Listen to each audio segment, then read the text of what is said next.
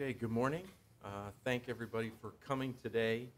My name is Phil McAllister. I'm the Director of Commercial Spaceflight here at NASA headquarters. And it's my pleasure to introduce the forum today. Having seen COTS be born and grow and evolve and be successful over the years, it really is a pleasure to be able to introduce the people on the panel today and hear their remarks. You know, when I first heard about this knowledge sharing forum, I thought it was a really great idea. The experiences that you're going to hear about today are unique for NASA. If you think about it, NASA has lots of policies, lots of good procedures, and lots of personnel that can help the management of a traditional NASA program be successful.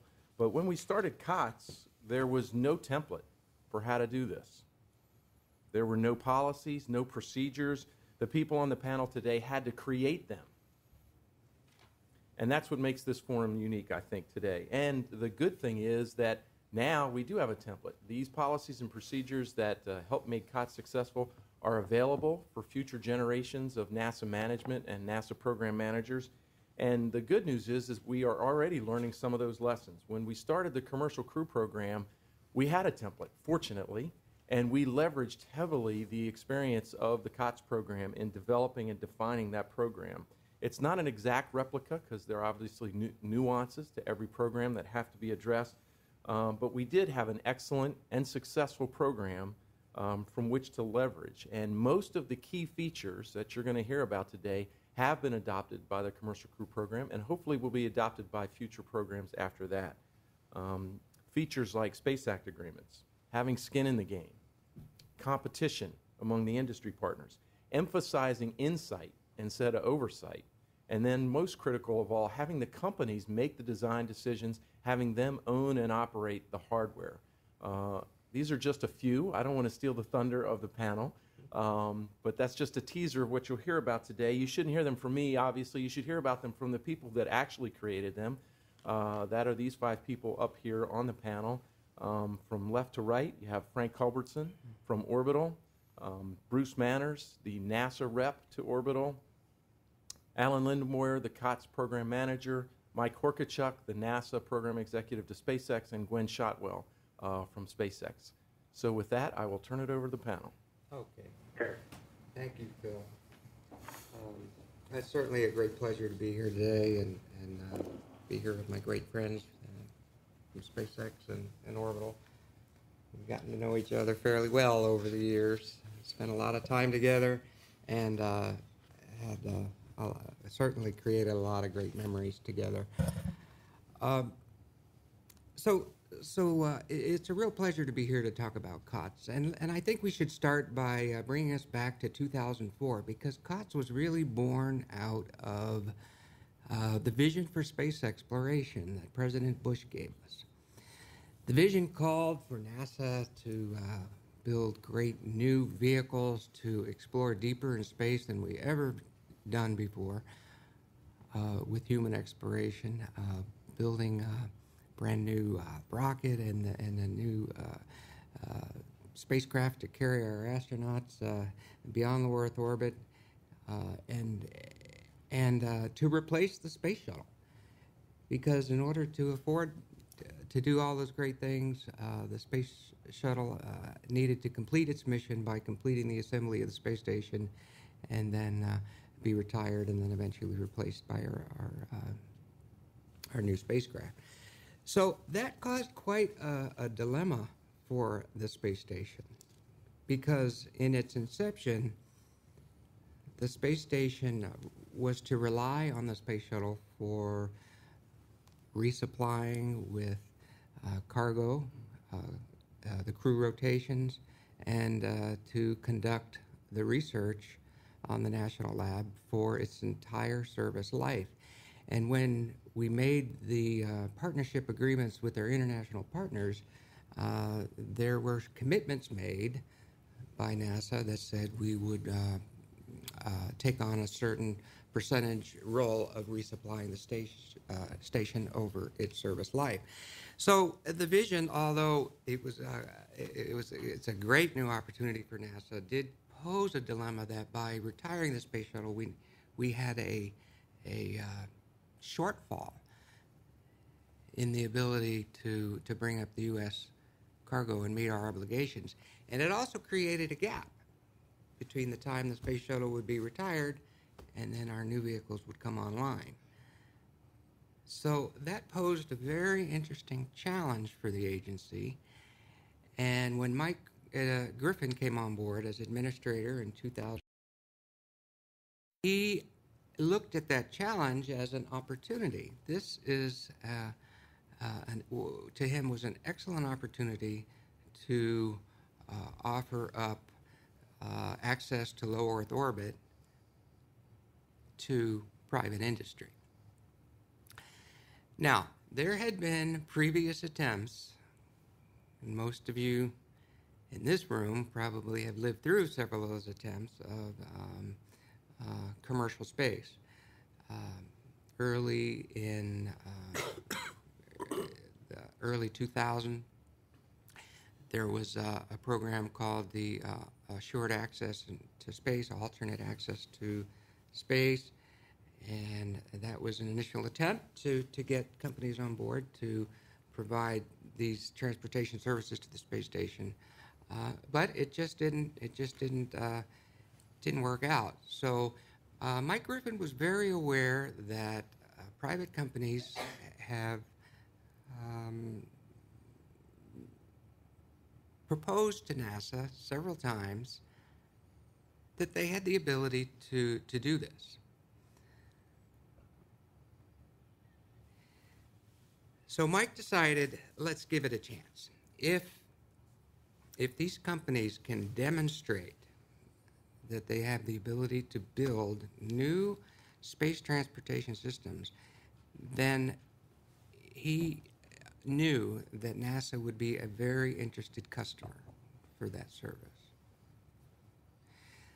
So we all know the barriers to entry in space are very high, and that's contributed to those are some of the reasons why we didn't see these capabilities emerge in previous attempts. The barriers are just simply too high, and it takes a lot of capital, financial capital, human capital, and physical test resources and facilities to be able to develop something like this. So Mike said, let's put a very serious financial investment in place to help remove probably the toughest barrier, is to have enough financial capital to get started. And he offered $500 million. That was his, he called it, that was his bet on these companies. And that number is very interesting because it had to be large enough to be meaningful to help reduce these barriers, but it couldn't be so large that it would be unaffordable and detract from our primary missions here at NASA. So that was a number that was settled on. There wasn't a great deal of analysis behind that number. People ask me a lot, where did the 500 come from, and was there a lot of modeling done and mathematical analysis? It really wasn't that much, although when we started formulating the program, we did run the models, and we believed that that amount of money should result in more than one company, our ability to invest in more than one company. And that was really important to us. We didn't want a grant. We didn't want to hand out a grant to one company. We wanted multiple companies trying to achieve these goals. And there are a lot of good reasons for that. So Mike offered the $500 million and a commitment that prove it and we'll buy it. And that was the foundation for what became COTS. So later in that year, 2005, I had been working on the space station for almost 20 years, and I did various things. I ended up being the configuration manager for space station, and I also worked a lot with of course, change management and contract management and technical management and coder work and things like that. So I think that's how I landed this job, because having the experience with space station, understanding how the contracts work, and then being able to put together a new program to help service the space station, I think was a real good fit. So late in 2005, I put my team together, and we started putting the foundations of COTS. We're going to talk about some of the key elements of COTS that I think make this different than any other standard acquisition or procurement process. We'll get to that charts in just a minute. But very quickly, in a matter of 4 months, we put the program together, put the and the announcement for proposals, and we awarded the first round of partners in 2006 and the second round with Orbital in 2008. So why don't we take a look at the video and see what amazing machines these companies developed.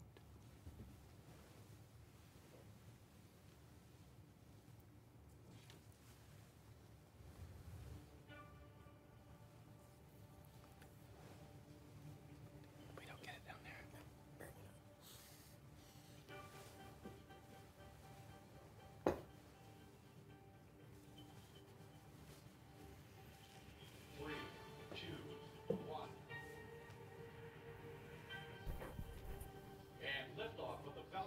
This was the first COTS demo from SpaceX. It's the first flight of it was the second flight of the Falcon 9, but the first COTS demo on in December of 2010. And this was a quick demonstration, 2 revolutions, and then it returned. First time the Dragon capsule returned to Earth. Then in May of 2012 was the COTS demonstration to the space station. There was demonstration cargo aboard the Dragon.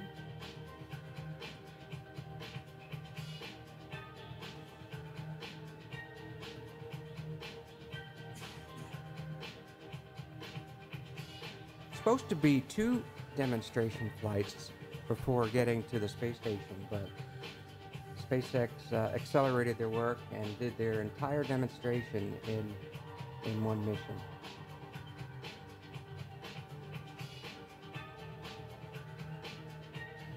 Of course, after about 5 or 6 days on orbit, it came back and successfully demonstrated that it could also return cargo. All right, our second partner, Orbital. They saw the first launch of the Antares vehicle in April of 2013.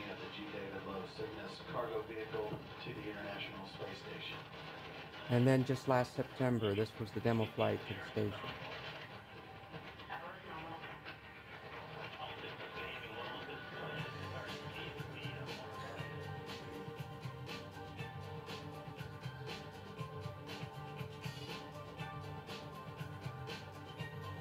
They had a little hiccup on the way with a little data mismatch in the GPS system, but actually proved out the ability of Cygnus to be able to loiter on orbit for a while.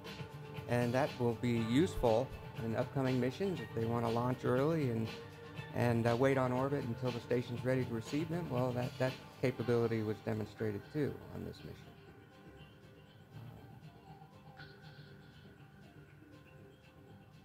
Orbital also carried up some demonstration cargo, about 1,500 pounds. And they loaded it pretty full coming back for the trash and the cargo that they needed disposed. It was on orbit for about 30 days.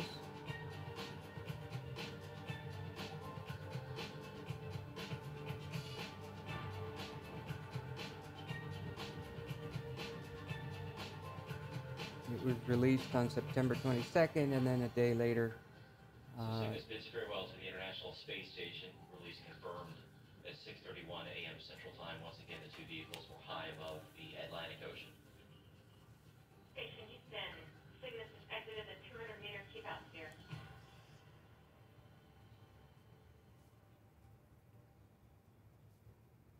and it had a safe, uneventful reentry.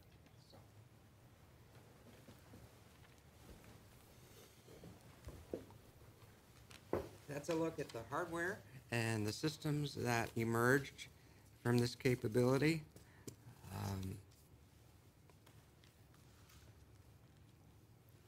Certainly couldn't be any happier with the outcome. All right, so let's see. Why don't we get into the charts here, and we'll talk about some of the unique elements of the program.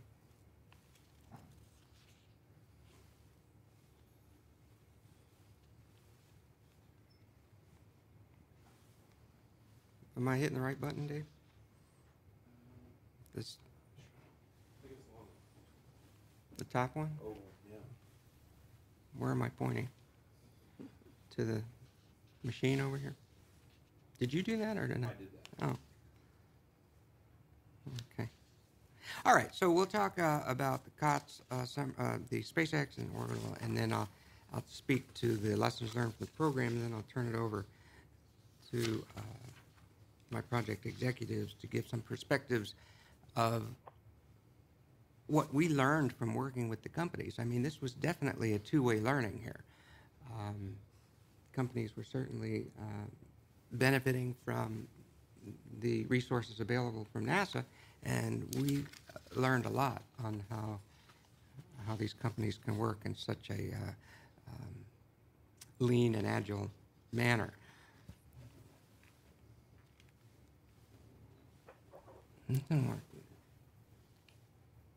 Okay. All right, so this is just a summary slide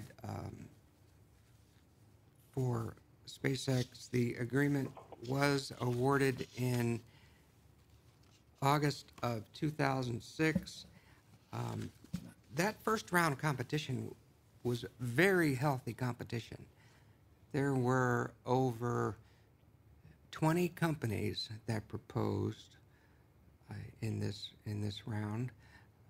We down selected to 6 companies who had very strong proposals.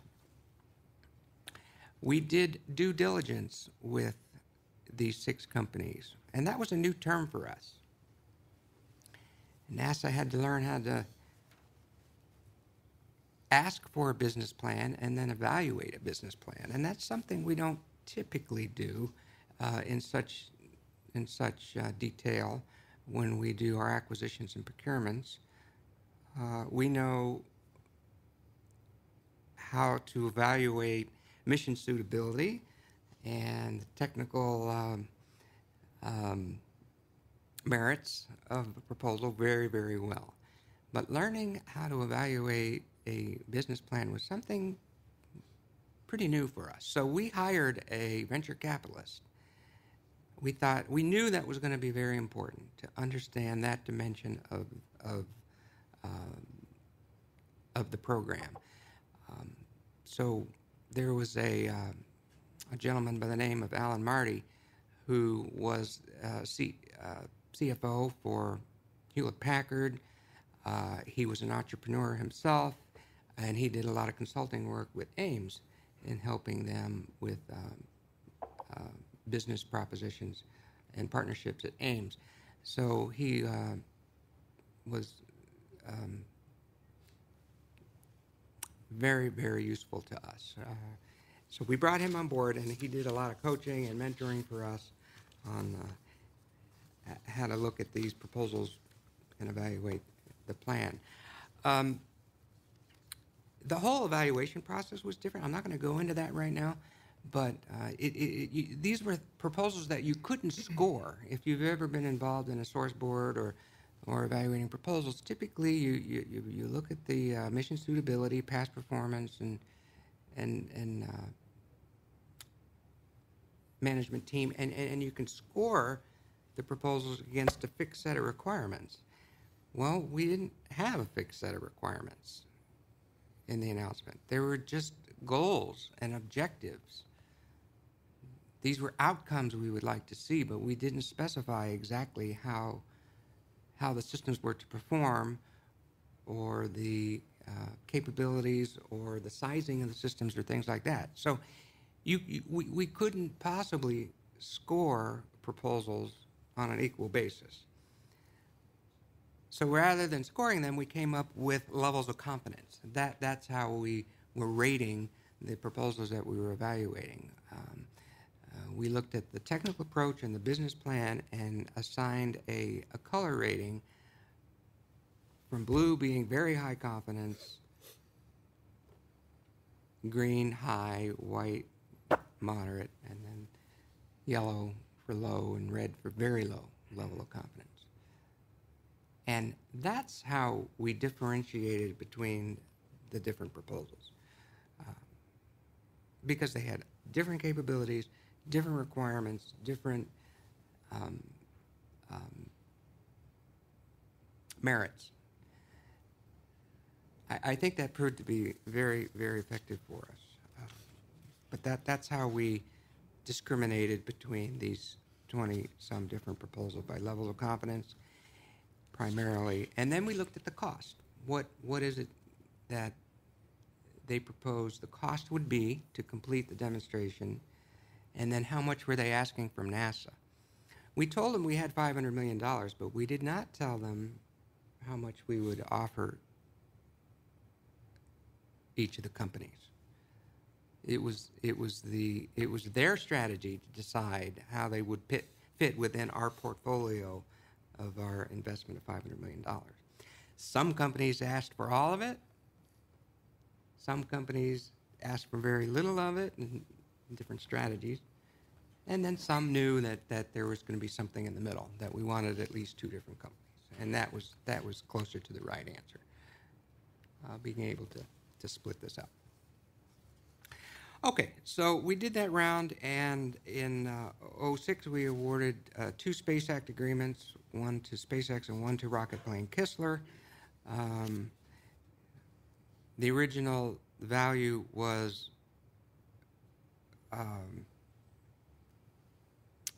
let's see, 200, what was the original? 278 was the total of milestone payments to SpaceX. And then Rocket Plane Kistler's was 206, and then we kept just a little bit. 3% of the entire program's budget was kept for the program. So that meant 97% of all the program funds were going to be distributed to these companies, because that was the primary purpose, to help remove that financial barrier. So we from the beginning, we had a very, very small amount that we kept available to run the program, and also to reach back with NASA technical resources to help the companies we needed. All right, so and then I'm going to talk about this a little bit more. In 2010 and incorporated in 2011, we did receive an extra $300 million appropriation from Congress, which we distributed to our 2 partners with additional milestones.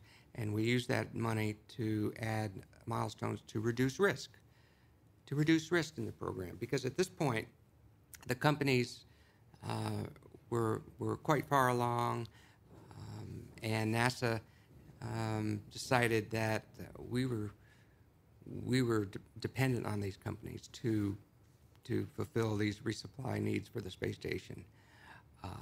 So it was decided that we were asked, what could we do to help assure the success of the program in these companies?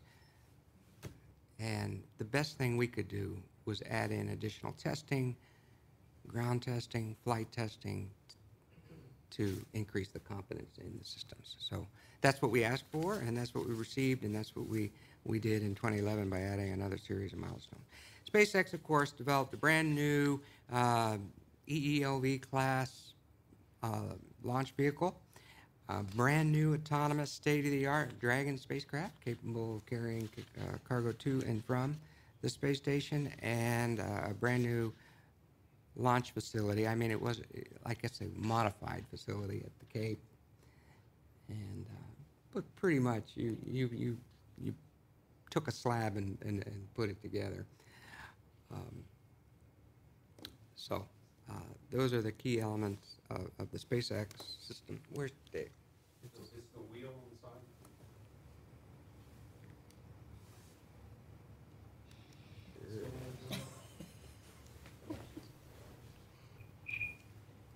Just point Okay. it at me and I'll do it. Okay. All right. So we saw in the video, those were the 2 demonstration flights. I think it's worth noting that the original plan was for 3 demonstration flights. And that we saw that as a big plus, by the way, when we were evaluating these proposals.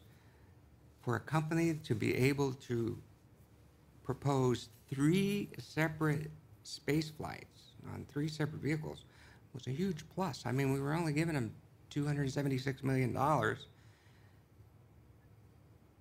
And to us, that represented 3 attempts. Now, honestly, when we were looking at this, we didn't believe all 3 would be successful. The history shows that for new launch vehicles, the chances are they're going to have a problem in the first, especially in the first 3 flights. So we thought that was a real bonus, that we would at least have 3 attempts at getting a successful flight.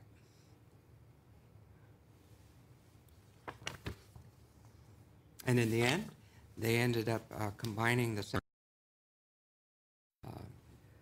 because the first couple of flights of Falcon went very well. The demonstration of the Dragon reentry went well. So now it was just a matter of putting the systems together to do the rendezvous and berthing and completing the integration with the ISS. So they took a little extra time to do that, and of course that worked out very well too.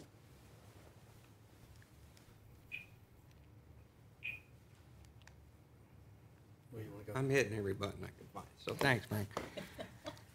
Okay, so we saw in the video the highlights there. We can go to the next one, Frank. You can just, I'll just stay here. yeah, thank you. Might make more sense. All right.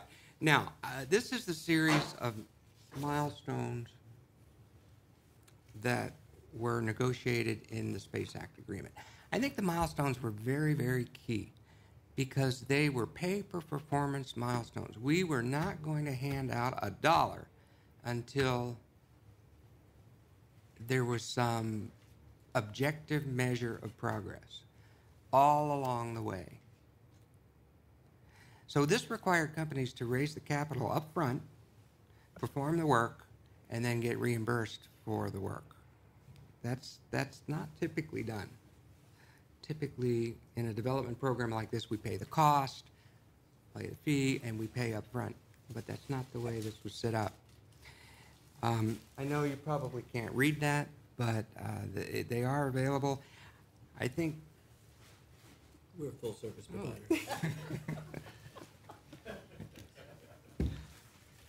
yeah, with NASA water. Okay. So this chart shows several things. The solid blue diamonds represent the actual performance of the milestones. They were originally laid out with solid blue outline triangles there. So where you see them concurrent is where the milestone was executed exactly as planned. Now, you can see in some of the later milestones coming up to the flight demonstrations that there was a delay from the original plan into the actual execution.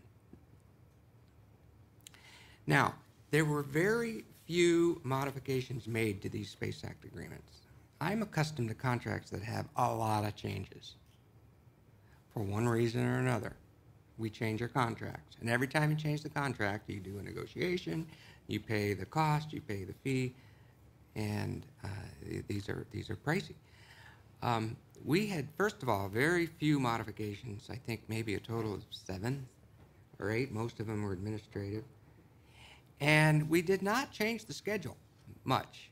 I mean, even if the companies were running behind, we did not change the milestone. The only time we did that is if we came to an agreement that there was a replan necessary because, it was NASA's preference to move a milestone for one reason or another. And we did that up front just for a couple month thing, just because we wanted to save a trip and just save a little money. So, I mean, that was kind of administrative. But then when it came time to combine the two flights, we agreed to that because we knew that was a good plan, and then we were able to replan some of the milestones. So we were not very generous changing the schedule. If they were late, they were late, and our goal was to make sure that they were making sufficient progress such that we should stick with the agreement and let this play out. So what you'll see here is the actual performance of the program, how the milestones were performed, what the original plan was, what the replan was, and then how it actually ended up. My assistant. All right, and then this is the separate set of milestones that we implemented in 2011 with SpaceX. And you could see they were performed pretty much right on plan. Now, this included things such as additional system-level ground testing. Now, we know here at NASA how important that is, and we put a great deal of emphasis on our system-level ground tests. And when we negotiated the initial agreement, SpaceX had a number of tests in there that had to be pulled out because we didn't have the funding available to support that level of work. And with the resources they had available, we had to strike that right balance. So in place of doing high fidelity, full-up system-level tests in some cases, we recognized that the fact that they were doing 3 flight tests really would fulfill that need to do testing. I mean, they were going to do flight testing instead of ground testing because they were cheap enough. They were able to do it.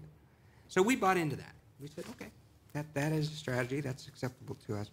But then when we were fortunate enough to get this extra appropriation, there were certain things that we added.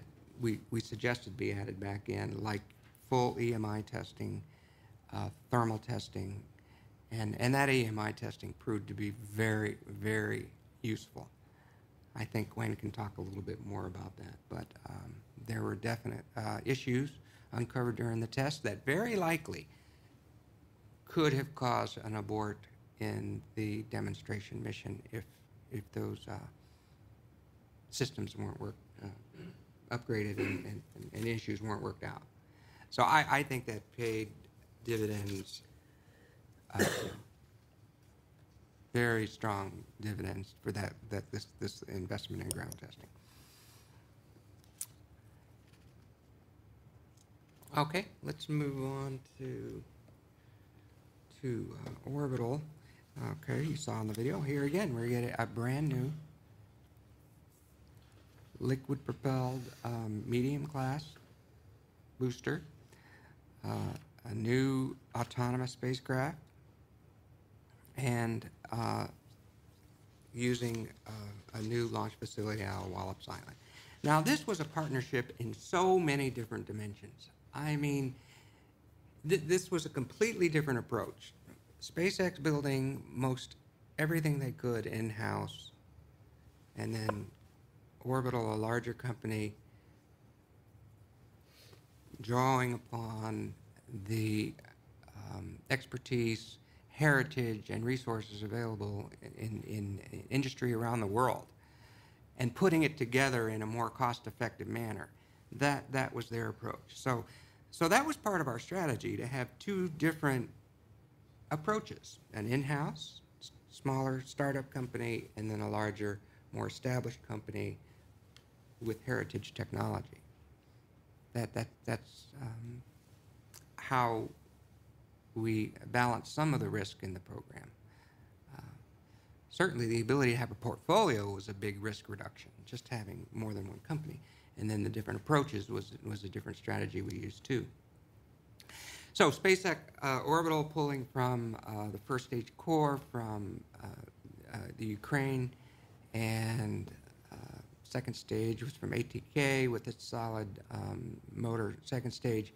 And then drawing upon the heritage of the pressurized cargo module, right from the Italians who built our MPLMs for the space station and other pressurized modules for the space station. So that had a great deal of heritage dealing directly with the station. So obviously that was a great fit to take that technology, put it on a service module, and then have that be the vehicle, the resupply vehicle. So we saw a lot of strength in that.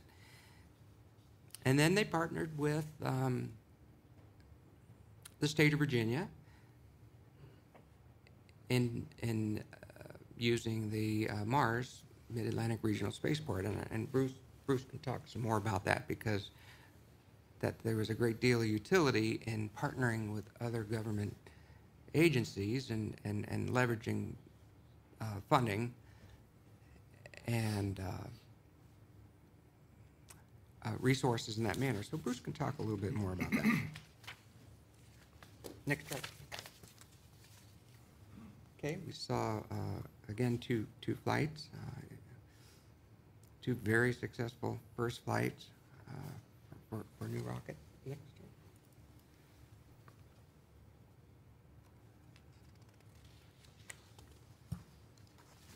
Frank can talk about the little GPS issue if you'd like to hear some more about that. But overall, it just goes to prove, out of all the thousands and thousands of things that have to go right, one little line of code can go wrong and abort the entire mission. We weren't able to fix it. Not the entire mission. It's really more of a pause than an abort. So. Well, They didn't abort the whole mission. no, but could have. Could have, if you didn't fix it. Okay, so here's a look at the orbital milestones. Again, you could see the original plan, then we had a replan, and how that was performed against the plan. Now, there were delays. This is human spaceflight business, and I don't think any of us in our agency or here in the room would deny that this is such a complex business that certain amount of delays are inevitable. You're going to find problems. You have to fix the problems. That is the real measure of success, being able to find the problems, fix the problems, and move on and get the job done.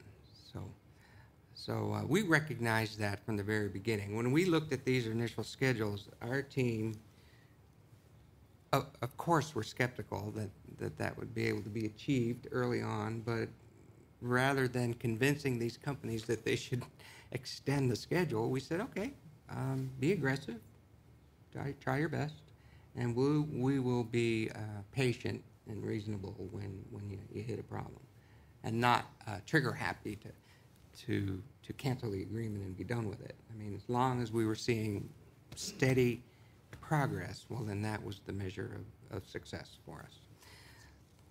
But here's the history on that. Next.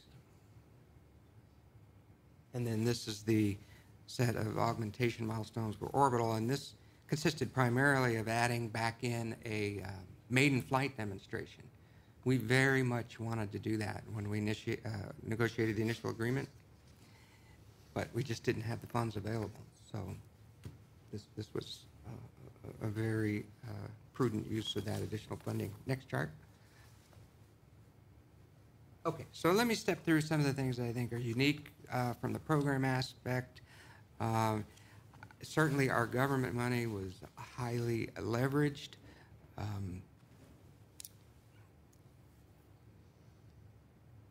The companies can talk some more specifics about that if you'd like to hear, but in the end, these companies contributed more than 50% of the total cost of the development. So I think that's the primary emphasis here. We set out not to pay the total cost of the development, but become an investor. We had to learn to think like an investor. And they had to learn to treat us like an investor, somebody, a principal investor who would sit at the table and otherwise be taking probably a good healthy chunk of equity in the company and having a role on the board of directors and things like that. Well, we didn't do that. So we were their ideal investor, I think. We didn't take any of that. All we wanted them to do was be successful. I'll never forget sitting at the table. All we want is for you to be successful, is what we would say. To negotiate the milestones. So I think that's a very key point. This is high leveraged money. So what became very important, though, also is their ability to finance the job. And we saw with RPK, if you cannot finance it, and that was the reason why we had to terminate our agreement with RPK, well, then it wasn't going to work. So certainly it was highly leveraged. Financing is very important. I think the fixed price milestone payments, absolutely, it provided the maximum incentive to control cost and schedule. These companies were not going to get paid unless they performed the work, so they had all the incentive in the world to perform it as quickly as they could. And then they wouldn't even begin to recoup any of their investment cost until they sold their services to NASA and other customers. So, of course, they were driven to get to that operational phase as quickly as they could, too. So, milestones, very powerful. Cost, because we weren't going to pay any overrun. They were fixed price. And schedule. They had to perform in order to get paid. Now, I think the third bullet speaks to requirements. You're going to hear some opinions from me now. I usually talk facts and figures, but now I've been given the opportunity to talk about some opinions at the end of the program. And now that it's successful, I'm willing to share my opinions with you. I think the requirements are such a key factor in driving the cost of our programs. I thought a lot about this, and most of the NASA workforce is obligated to verify the requirements that we impose on our contractor. That is our job. We must be assured that they are performing against our requirements. So requirements are a big driver, and in this case, we absolutely tried to minimize requirements. The whole program was built upon maximizing innovation and flexibility so that the companies can take advantage of their approaches with minimum cost. So in our announcement and in our Space Act agreement, you will not find any firm requirements for the performance of this system. In the announcement, it ended up being 2 pages. Capability A, B, C, and D. External cargo, pressurized cargo, return cargo, and then crew, eventually crew. Those were the 4 different capabilities. And then we wrote a paragraph on each of those capabilities that said, well, we might be able to handle something like 2 to 8 flights a year. I mean, there was certainly a rate that we had to specify because they couldn't be coming up every week. There's too much traffic. So if they had a very small payload capability, companies would want to deliver more often, but that wasn't going to work. And then we needed it more than once a year because of the nature of our research and turnaround of cargo needs and things like that. So we gave them a range of traffic rate, a range of what we believed would be our need for cargo. And that was to help them size their business model. We knew that in order for them to complete their model, they needed to have some idea of what our interest would be as a customer. So we did that in terms of goals and objectives. That's what I'll call them. And if they deviated from, that was okay, as long as there was a good rationale for what they did. And that's how we evaluated. We wrote it up, strengths or weaknesses against those goals and objectives. And that helped us assign a level of confidence. How well did they meet our goals, and what was the likelihood? It was sort of like an inverse risk matrix. Here was our goals, here was the likelihood, and then we ended up with a color rating somewhere based on that approach. Except when it came to the space station.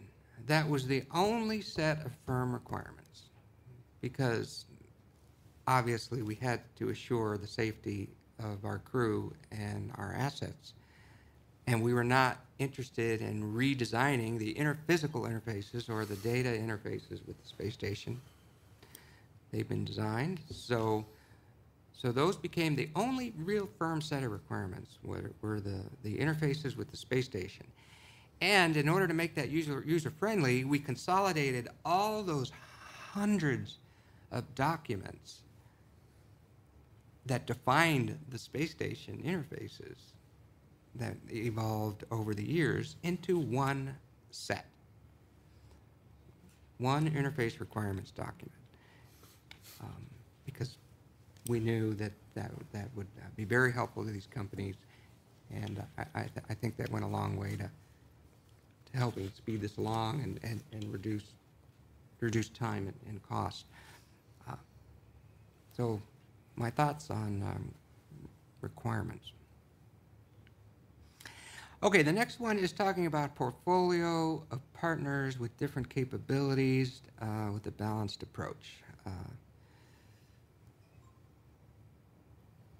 There's so much goodness in that, so much goodness in having multiple companies striving to achieve these goals.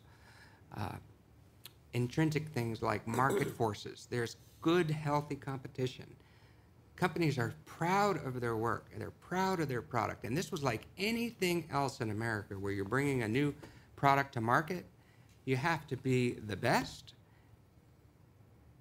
or the first, depending if you're trying to create a new market or capture a share of an existing market. And this was a little of both. These companies were trying to take back a share of the launch services market, which meant they had to be primarily lower cost, high reliability, lower cost is going to capture share back. And then new markets of having a transportation system to a destination. That was completely new. We've never done that before. Yes, we've had commercial launch services. Yes, there's a thriving multi-billion-dollar communication satellite market, but actually taking cargo to a human transportation, a human destination, and back, that was new. So I think the portfolio is very important. I think balancing the risk between established small companies, the more we could get, the better it would be. It's just that with the money we had available, I think this was a good mix with these two companies. Also, we were able to focus on different capabilities. SpaceX had the ability to bring cargo back, and they had the ability to bring external cargo in a trunk. Orbital has the ability to have a much larger volume. So all that cargo that's less dense, could pack it into a larger volume, and then the ability to carry that much more volume and for the trash that needs to be disposed. So there was a lot of goodness in the different approaches, and having more companies gave us more capabilities too. So I think that was a real element of goodness. And then we can talk about some of the specifics in the terms of the agreement. Everything we did was written to be commercial friendly. And the beauty of the Space Act Agreement was it allowed us to craft every single clause in the agreement. There were no standard FAR clauses. There were no standard requirements for typical government procurement. Every one of them was able to be specially crafted to meet the objectives of this partnership. And I think one of them was not having to have termination liability for, or a termination for convenience. We didn't put that in this agreement because we expected the companies to raise money to complete the program, either from internal sources or external. And in order to put that commitment, to get that commitment from a company, we just couldn't walk away for any reason. So we didn't put that in there. The only way we were going to terminate this agreement was if they didn't perform or if we didn't get our annual appropriation. I mean, that's the government. That's just the way it is. There's nothing we could do about that. But if we lost interest, no, that we were not going to walk away. Didn't allow for that. So I think that helped companies become more confident that they could use their corporate resources and invest in this with confidence, knowing that we were going to stick it out as long as they were performing.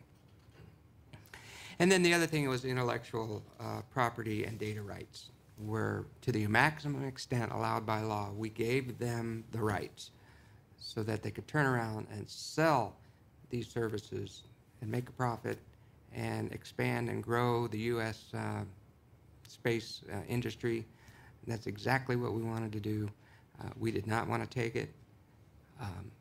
So we worked very closely with the lawyers to give maximum rights to these companies so that they could turn around and make a profit on it. I think it's very, very useful. Okay, next chart. Other way.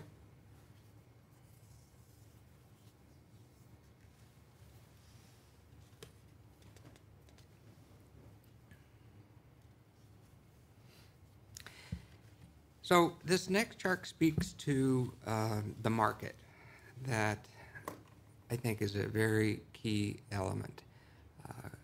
Companies aren't going to invest time, effort, and money into a large project like this unless there's the ability to make a return on that investment. So NASA being a primary customer with a very, very healthy market with the space station was huge to this. The problem was we could not commit to that. At the time we were making the deals, the companies wanted so much for us to say, well, if we do it, will you guarantee us that you will be our customer? Well, we could not do that. We could not. You know the government. We cannot obligate the government to future commitments without going through the due process, competitive process, the FAR process, and getting the appropriate appropriations to fund it. And we did not have that 6, 7, 8 years ago when we were doing these agreements. So all we could do is say we're committed to it. And we made that commitment, and it was a promise, but it wasn't an obligation. Some companies weren't good, that wasn't good enough for some companies. Some companies just could not close the deal with just a commitment, especially the companies that went to Wall Street and tried to raise the money. Those guys wanted the deal. And that's just something we couldn't do. So I think we need to think about that a little bit more, how we can kind of strengthen that commitment. We probably need to think about that a little more. Not saying obligate the government to something we can't do, but maybe make those promises a little stronger somehow. Maybe it would be if the companies were successful in demonstrating that they would become eligible for the service contract, whereas those companies that didn't demonstrate would not be eligible. Something like that. Something that would give them an advantage to the service. I think we need to think about that a little more.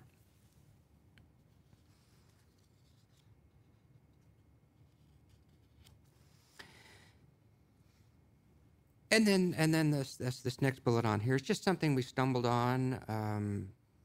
We were so happy with the way we crafted the Space Act Agreement and all the terms and conditions, and we even contemplating giving some equipment to the companies to help facilitate the rendezvous and berthing with the space station, because we really didn't want them to reinvent that wheel. Oh, that was a lot of work with the ATV and the HTV, and it took 10 years or so integrating those systems, and that's something we just did not really want to go through again. So we were expecting that we might have to GFE the entire rendezvous and ProxOps system. We didn't end up doing that, but it is something we contemplated. But we did have some spare CBMs, the berthing mechanisms, and this was a long lead item that these companies certainly could have used, and we had to go through hoops to get them.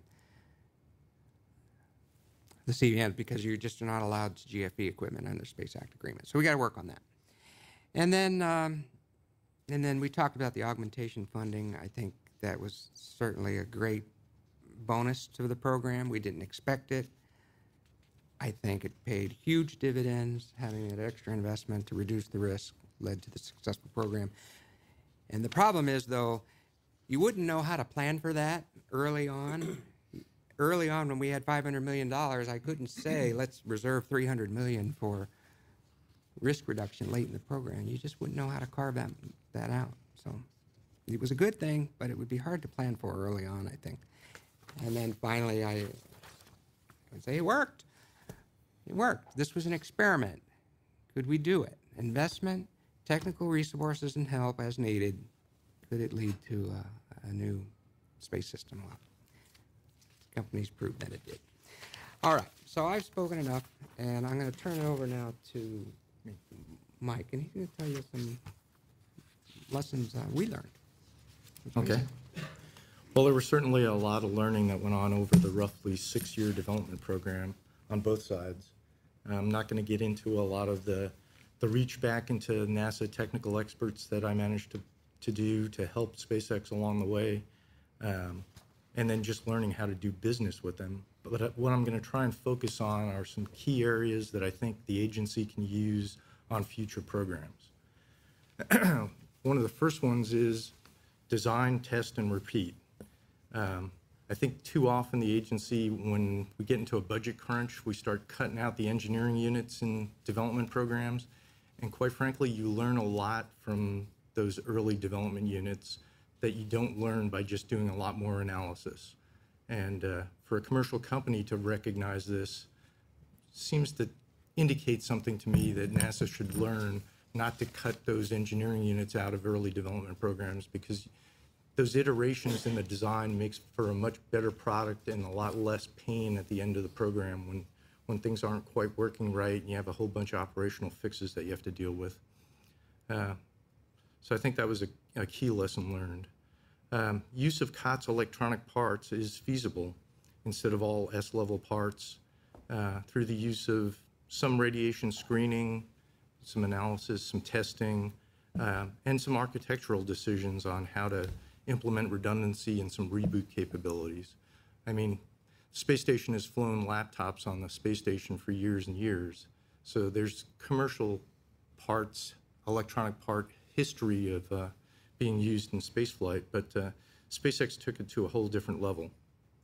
And I think there's significant cost and schedule savings that can be achieved for a project by using more of a commercial avionics and software approach. Early in my career, I did some Phase A studies, some Phase B studies, and I did a lot of cost modeling, GE price models. And I think the agency can learn a lot in how to do things faster by using commercial avionics. I mean, if you can save 6 months or a year off the overall development cycle on a program, you don't just save the cost of that avionics box, you save the cost of the standing army that's around for another 6 months or a year, which can be a big deal for a project. And you just get to turn projects around faster and do things for the agency quicker. The other thing that was refreshing to me, I think, was that they designed with cost in mind from the very beginning. When I had initial discussions, we had weekly telecons, and we'd talk about, parts that would need to be used for common interfaces, and this is the typical vendor that we used. And SpaceX would hear that, go get a ROM quote from that vendor and go, this is way too much money for this part. I mean, everything that we touched, their first thought was, how much does that cost? And is there a way to do it cheaper? And if it was too expensive to get it from a subcontractor, they brought it in-house and built it in-house to try and make it cheaper. Just having that conscious thought in mind at the beginning of the design cycle, I think changes the mindset and the cost of the overall program compared to what we typically do, which is make sure that it works. And it doesn't matter what the cost is, as long as we're absolutely positive it's going to be a working, functioning unit and meet all the requirements. It has a much different mindset when you keep in mind that cost is a critical element in the design process. So that was really refreshing to me. And in some cases, SpaceX just brought the parts in-house and didn't have the sub-tiered vendors, so there was a layer of cost that they didn't have to deal with. And it had the added benefit of letting them iterate the designs quickly because they didn't have to deal with a bunch of contracts and subcontracts. And there's big advantages there that I think the agency can learn from, whether it's looking at new contracting mechanisms to be able to deal with sub-tiered vendors, or learning how to do more stuff in-house. I don't know. Then the last lesson was we observed their use of, let's say, wiki tools for multiple critical business and engineering processes, and it saved them a lot of time, and it helped them move to a paperless environment. They used a lot of SharePoint, and I think Confluence now is their primary tool for just sharing general information to the whole company and the program. That helps a lot, so you don't have to have as many big meetings. We also worked with them to not require as much paperwork being delivered in some cases. An example might be instead of a large structural analysis report, we let them deliver the actual finite element model and a summary level report. So we didn't create as much paper, but we got all the insight that we wanted into the design and where the critical factors were in the hardware by delivering more electronic database information instead of the typical large paper reports. And then they use something called track tickets to deal with issues, changes, and risks for many of their teams. And this is sort of a online, almost like a wiki page, where you'd list the issue, and then whoever initiated the issue would start writing in what the issue was and what they were going to try and do to fix it. It'd get distributed out to all the required reviewers. They'd quickly be able to comment into that ticket whether they had a question or add some more information about this other thing, and you'd get a running history of the issue and the problem, and you wouldn't actually have to have a board meeting in a lot of cases to deal with a lot of these issues or risks. And you had a continuous history of all the questions and things that went on related to that issue. I remember this worked really well on the first COTS mission. We had an issue that came up very late in the program, actually out on the pad where the nozzle on the second stage had a crack that had formed, and we needed to understand what could we do with it. Did we have to change out that nozzle extension, or was there a way to still use the vehicle? And SpaceX had proposed cutting off the extension because they didn't need the performance on that first mission. They had documented all that history and all the analysis that they had done in one of these issue tickets, and we were able to review all that history as well as send it up to headquarters and get headquarters to understand that there was a lot of analysis that went behind this decision, and it wasn't just a off-the-cuff, last-minute, in the launch fever decision. And then we proceeded to launch with that history and backup and paper to kind of cover us, and it worked flawlessly. So there was, and that all happened in the matter of just a couple of days, not the typical, you got to go to this board, then you have to go to another board 2 weeks later. Yeah, it was about 2 days. So there's a lot of advantages to that, as well as letting the teams look at some of these issues on their time, as opposed to having it pre-scheduled on a certain board and on a certain day. So I think we can learn from that. The only caution I have is if it gets to be a very tricky problem, sometimes you need to just pick up the phone and or call a meeting and actually discuss it. Sometimes you can get bogged down into a little bit of a do loop with just the paper trail.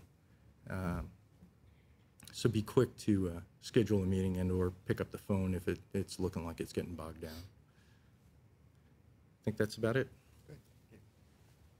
Okay. Bruce? Yep. I'll talk a little bit about some of the things we learned working with Orbital. We're going to talk not only some of the structural, technical kind of things, but some cultural kind of stuff about how we work and play well together. It's not organized as cleanly as into those lines, but we'll hit a couple of different points. The design review process. One of the really interesting things that I saw when we were working with Orbital is their utilization of independent review teams that would come in periodically into the program and really review the program from top to bottom. And that team was typically made up of the more experienced set of folks, outsiders that came in, that were brought in as consultants to the company, and they look at the program from top to bottom. NASA does some similar things to this, but not always in the same mechanism. They would look periodically different points. They had really inputs right up to the point of participating in the flight readiness review system process. And they weren't bound by cost and schedule, and were really based their inputs on their technical background, their technical experience, their programmatic experience of what was good, sound judgment. And then the inputs typically went to a layer of management above the guys who were actually executing. So it gave the higher levels in the organization, the company, the opportunity to understand whether or not they're on the right path and get sort of balanced, validated design decisions and programmatic decisions. But a couple of pieces of that: the team needs to be consistent. You don't want to be slipping people in and out constantly. They try to keep the same team together from the beginning through the end. Now, obviously, sometimes there's changes, and people, for a lot of different reasons, have come on and off. But it was a conscious decision to try to keep those folks consistent and on that. Standard building block designs. NASA frequently, or almost always, designs everything from the ground up, uses completely custom pieces, whether it's the part level, the architecture level, the system level.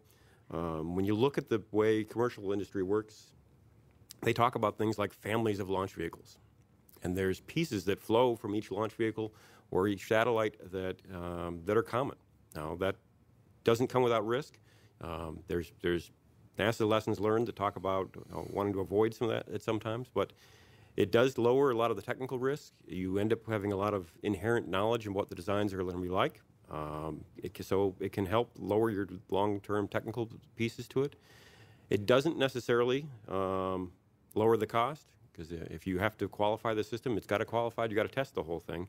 But it does give you opportunities that if you know that in fact it's been bound by previous experience, you can take advantage of that and leverage that. Again, it does come. It's not a free lunch. There is risk of that, where you may anticipate being able to take advantage of things that you couldn't, in fact, do. So you need to be careful at it, but it can be a very powerful tool. Leveraging common goals amongst the constituents. This is something that NASA typically we, when NASA comes into a program, we pay for it all. In industry, they look for synergies that we don't always realize are out there.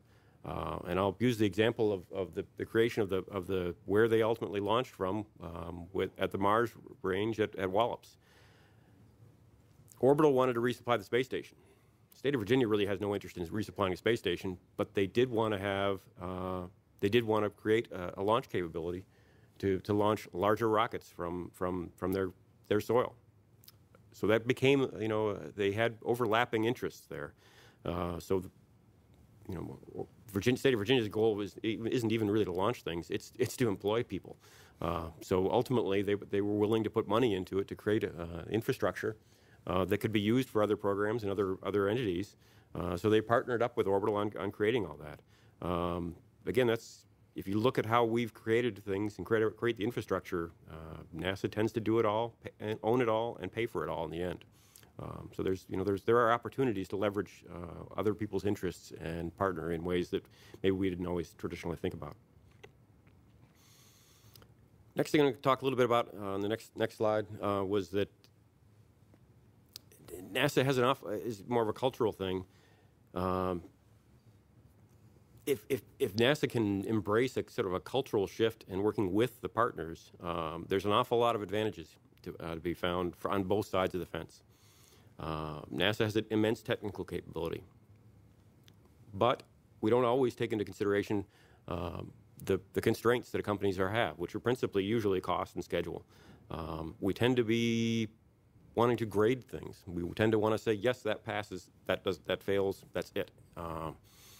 If we get into a mode, and this is one of the things that I worked really hard with working with when we would draw technical folks from the centers, is if we take into consideration the constraints the partners are taking and help them with the designs, there's an awful lot of benefits. Industry, that will open up. If we show value, we show we're trying to help them, and that we're not sitting back and simply saying pass, fail. They will open up, and they will want to leverage and utilize that capability. But it does become it's a cultural shift. It's a thought process and a mind set that is different when working with the entities in this way. You're working with them. It's not oversight. It's not even, in my mind, insight. It's trying to work and figure out how we can help each other get down the road. Communication and all these things, and this is something that, it's communication and trust is absolutely essential. When we tried to work with Orbital, and before that RPK, we were partners. I never wanted to be viewed as a customer. I never wanted them to be viewed as a supplier. We were always trying to work things together. Regular tag-ups, talk early, talk often, was an absolute key to that. It really was. It's a relationship that needs to be built to last. It's got to be nurtured. You've got to build it as if it was a friendship or a marriage, because the reality is, if things work out and they're successful, we're ultimately working this thing in the long haul. Not only just the development phase, but in the operations phase and the whole execution of the program. Now in a lot of ways, we're married with Orbital and SpaceX. That we're going to through the life of the CRS contract. So where we started off on an effort to try to do a couple-year development program, now we're working on an 8 to 10-year effort. So you really need to nurture those relationships. The last thing I'm going to talk about is a little odd and a little vague, partially by design. Breaking interfaces and systems that are not designed for multi-party use can be really challenging. As we all know, Orbital did have a software issue as they approached up the space station. A lot of that was based on the fact that the systems that we were utilizing, some of the proc systems that were produced originally designed and used for the HDV, the interfaces were there. We were really breaking into and getting involved with things that the Japanese had put together with the intent of using with other Japanese systems that would then touch the space station. Well, we offered that up as NASA offered that up as something that the partners could use, but it really involved Orbital then getting involved very intimately into systems that the Japanese had designed, that then had to operate very intimately in with their systems, and then very intimately with the International Space Station systems. It's a challenge. It worked out. We did find a flaw initially, but it's important to lay in flexibility with the system. Not only that, when we were first starting this, there were a lot of discussions about whether or not you'd ever need to do a software reset on orbit. Clearly, software resets and that flexibility that was put into the system was key to that success. So there was a lot of. it can be a challenge to try to break some of those systems and break some of those interfaces, but it's not impossible to do. You got to think clearly. You want to ground test as much as you possibly can, but leaving some flexibility to the end on orbit is key. So those were the things that I wanted to highlight, and pass it over to. Okay, Frank, you want to? Do we need to save time for questions, Alan? What do you want to do, Dan? I think each part go for 6-7 minutes. We're good till 10:10 or 11:10. Okay. Well, first of all, Alan, Bruce, Mike, thanks very much for the words today. I think it's been a very good description of a long, challenging program, and both we and SpaceX have learned a lot along the way. But I think NASA has learned along the way, too. And as you said, in pointing out your lessons learned, they are important. And my screen just timed out, so I lost my notes. But the best thing, I think, was the fact that you didn't come in and overpower us or outman us or suffocate us in any way. Not that NASA would ever do those things, but what a lot of us have learned along the way, whether you were on the NASA side or on the industry side, you kind of have to play man on man with the people that are important to the program and the customer side from industry. And between you, Alan, and Bruce, and Kevin, and a handful of people from the ISS, we had a good, tight team to deal with. And it was a very consistent team that didn't change very much, and so we always knew where you were coming from. The communication that Bruce talked about was key, and the ability of you all to listen to us, particularly early in the program when we were trying to learn what really is our relationship and what do we have to do to provide this service to you. It was more than just make you happy. It was the ability to satisfy our requirements in a way that they met your requirements ultimately. And eventually, we all reached an agreement that we own the system. We make the decisions. And if we make the wrong decision, we may not be able to provide the service that you're looking for in the long term or complete the demos. And so we had to take responsibility for what we did. You all were very good about giving us advice when we asked for it, and you were good about backing off when we needed you to let us work things out for ourselves. And I think that was proven when we got close to the station and had to go around and try again, that we had a good relationship established that allowed us to work together with trust and eventually get to the point where we could safely complete the rendezvous, and everybody was satisfied that it was going to work out because our teams knew each other very well. That's how we get to a long-term service arrangement that will allow us to do these things in a fixed price environment. And that's another key element here is a lot of us have experience with cost plus in the NASA environment, and we know how that can lead to cost increases, it can lead to misunderstandings, it can lead to people doing things that some NASA engineer said, I sure wish this thing was red, and then somebody goes and paints it red, and then who's going to pay for it? These are the kind of things that we were able to avoid by going into a fixed price environment. It also puts the challenge on us to control our costs very tightly and make sure that someday we might make a profit on this and turn it into a service that can last for a long, long time, cost effectively for NASA. You mentioned the investment by the state, by NASA. NASA did increase their capabilities at Wallops to allow us to do this. It can be used by anybody who comes there, of course. But the fact that we had such a good working relationship between the various entities was testimony to, again, the commitment to everybody to making this service work. The state did invest in it significantly, and they're going to benefit for the long term. As you mentioned, software is usually your biggest challenge. It turned out to be one of our biggest challenges, in addition to getting the pad completed. And I think that's a lessons learned we have to look for in any program, is that you always need to pay a lot of attention to how much you're investing in the software early on, and do you really understand the requirements. You had very clear requirements for us when we were near the station. That was a new level of expertise that Orbital had to develop that's different than our commercial GEO satellites and even our science satellites. And so we had to step up our game, and it was valuable to be able to do that hand in hand with the folks at JSC and other places who allowed us to talk to them and to use their facilities for testing. So in summary, I want to say that the other thing was having that contract out there in front of us as a strong possibility at the very beginning allowed the company to actually begin investment in the Antares before we even had the Space Act agreement, and then to commit to the COTS program with the ability, knowing that we would have a chance to compete for that. And then once that contract was signed, I think both companies gained a lot of confidence that it really is worth all this effort and investment to keep it going. And so we're looking forward very much to continuing that as long as the station is flying.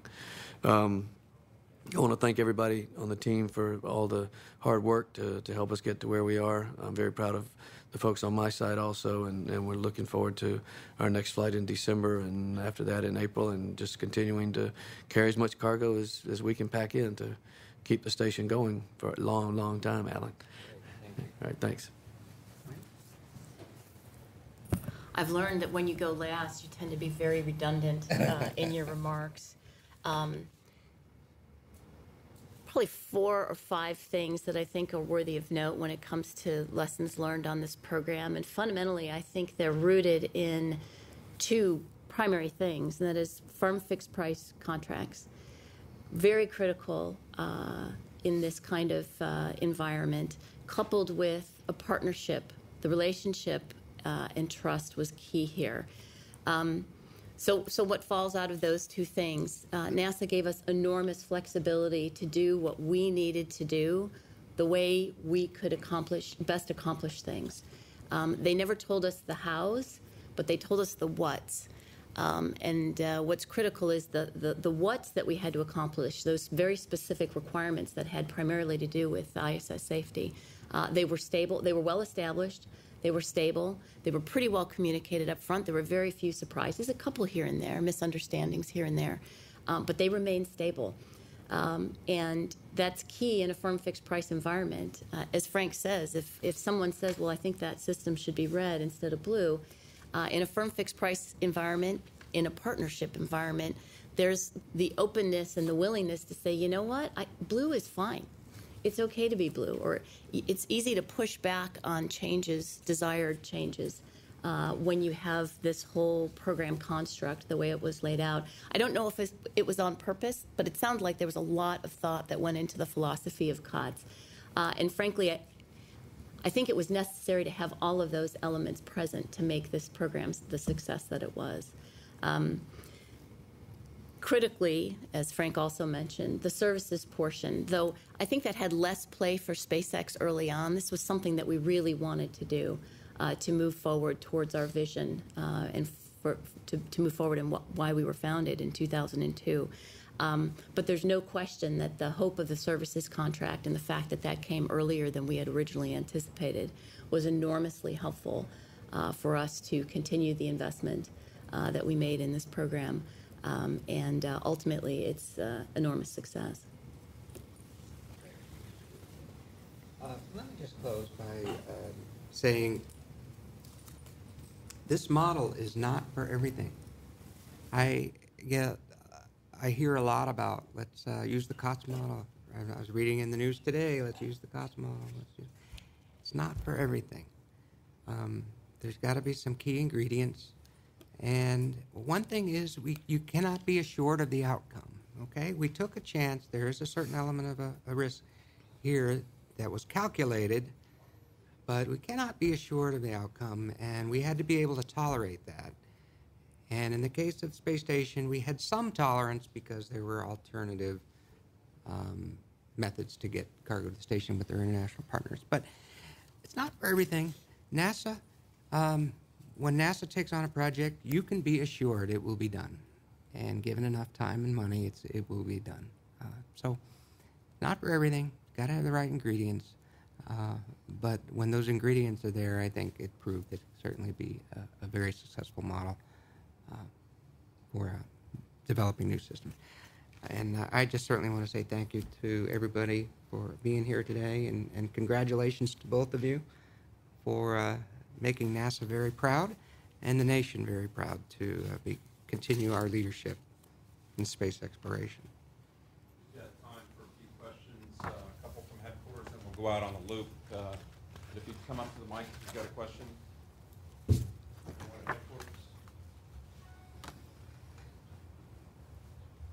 Okay, anyone on the loop have a question for the panel? This is Dana from Maine. I have a question on the track tickets. Okay. How is that a software on the internet, or what is that? It was actually a software program, I think, that was meant to track software changes, and they adapted it to their specific needs.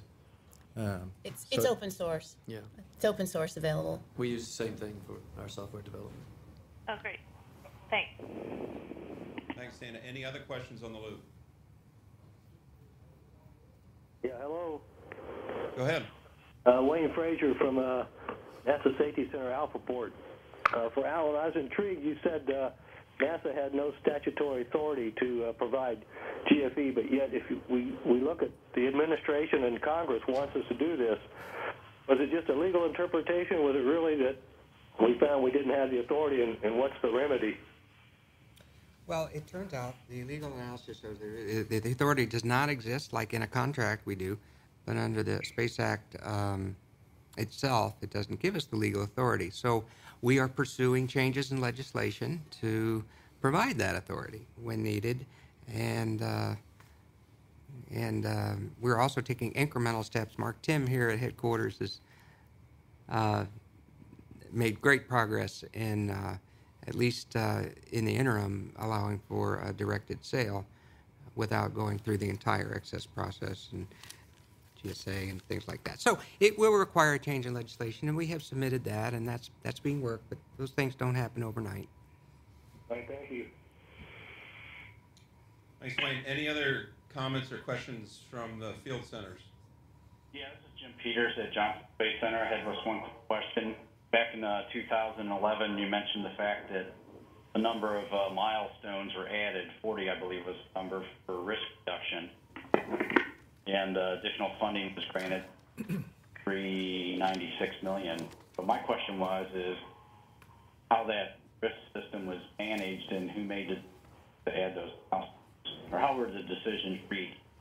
Okay. They identify the risk, go ahead and assign milestone tasks to mitigate those risks. Okay, well, let me get the numbers right with you. In SpaceX's case, we added 19 milestones for a total of 40, and it was $118 million of value each company. It was important to us to split that evenly because we were fortunate enough to request and get the money we asked for, so we applied it evenly. It was $118 million each, 19, and I think it was another dozen or so for Orbital. And the way we did it was we worked together. We sat down and said, what is the best way to reduce risk and increase the chances of success? And we had working meetings with Orbital and SpaceX, and we decided together that adding these milestones were the best thing we could do. So. Okay. Thank you. We've got time for one more question on the loop. Yeah, I have a question. I wondered how the participants felt that the partnership went with the FAA for public safety. I guess I'll start. Anytime you're developing a new relationship, there are kind of hills to climb. But in general, and certainly in the final analysis, our relationship with the FAA is extremely positive. We've learned how to work together and resolve issues together. So as a matter of fact, I actually wanted to thank our additional mission partners in COTS. In addition to NASA, of course, we had the FAA, the FCC, as well as the 45th Space Wing. I agree with Gwen. The relationship with FAA was excellent, and they were involved from the very beginning of the Space Act Agreement in a lot of the reviews, the meetings. They stayed up with what was going on. They looked at what they would have to do to do their job in licensing these launches, and we had a good relationship going all the way through. And the licensing process went very smoothly. They participated in the launches. We're still building on exactly how that relationship for range safety needs to progress, but we've made a lot of progress in that area. And like Gwen said, the FCC also got more heavily involved than we had earlier anticipated, but we're moving in the right direction on that too. So it's a multi-agency requirement, or multi-agency activity when you're doing things on a commercial basis. Okay, that's our hard cutoff. I'd like to thank Alan, Bruce, Mike, Gwen, Frank. Thank you very much.